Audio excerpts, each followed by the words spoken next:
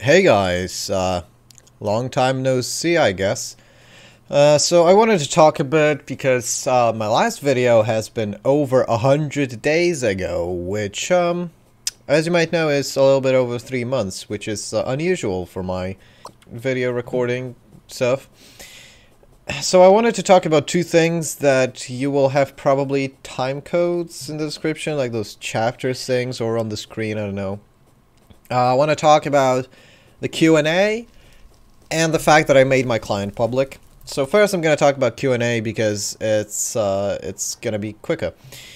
I'm going to make a Q&A because I'm really, recently the lack of videos is partially caused by my laziness and really me not being, and really me not like wanting to make a video, but also because I don't really have ideas for a video and I got kind of tired of it.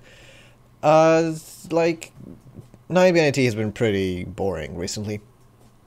And so I'm gonna make a Q&A, so if you want to ask me any question, literally any, just post it in the description, or, I don't know, post it on my subreddit, the one that someone made, or, I don't know, on my Twitter. And I'll answer them. And now, so that with that out of the way, we can talk about the client. I made the client public because I don't really care anymore.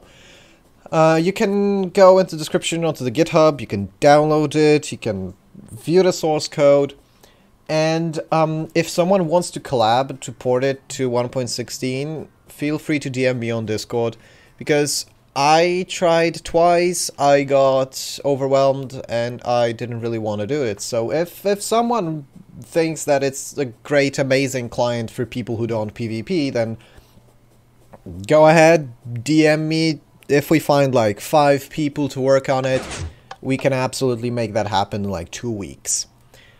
And I'm gonna talk about some cool features, therefore, that maybe will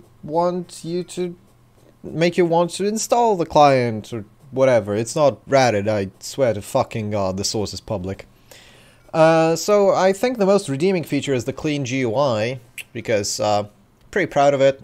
The GUI is pretty cool. Also, I like the configs, so I made the client. The client is now able to hold multiple configs, so we can basically switch through the configs. So for example, I have a base hunting config, a chill config, and a chill shader config, because ESP with shaders doesn't work because ESP uses shaders. Off-screen, which is pretty cool. If you've ever played Counter-Strike with cheats, you'll probably know what off-screen is. Pretty cool. I prefer to tracers. Very nice. PvP features, pretty garbage, I know. If someone wants to improve them, feel free. Utility.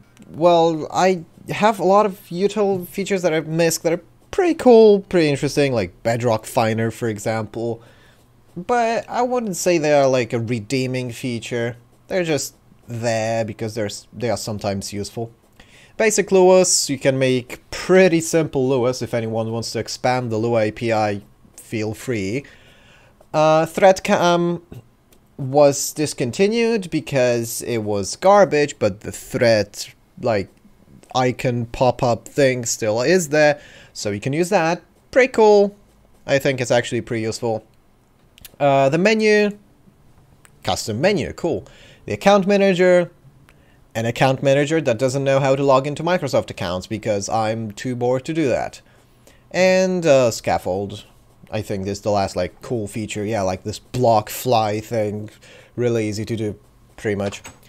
So if anyone wants to contribute, or as I've said, wants to port it to 1.16, whenever, then feel free to DM me, feel free to add me on Discord, and if we get like 5 people, we can probably make it happen. I can help a bit, but I'm too bored. I'm probably too busy with other things to actually put in like thousands of lines of code into this thing. But hey, if you like the client, 9B is still on 1.12, so you can use it. Also on any other 1.12 server, to be honest. So that would be it. Thanks for watching.